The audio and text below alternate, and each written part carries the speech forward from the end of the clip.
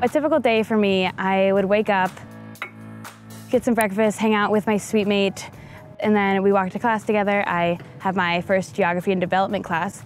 It's very engaging. It's a really nice, small community type of class. We're all friends, we all know each other.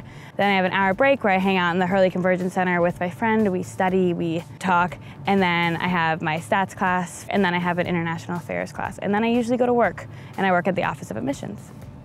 After I get off work, I usually hang out in the Hurley Convergence Center. We just study a lot there, and then we go downtown a lot. That's a really fun place. There's a bunch of different restaurants, a bunch of different antique shops.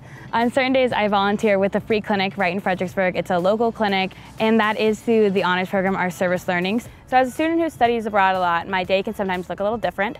Last semester, I was actually waking up in England every day. I went to Cuba for 2 weeks for a faculty-led program, and then I'm also planning on doing that again, but going to Guatemala. And then this summer, I am applying to go to Rwanda and Uganda for a month and a half. At the end of my day, I'm a college student, so I'm pretty tired, but I'm pretty proud of my day. I think every day is a great day.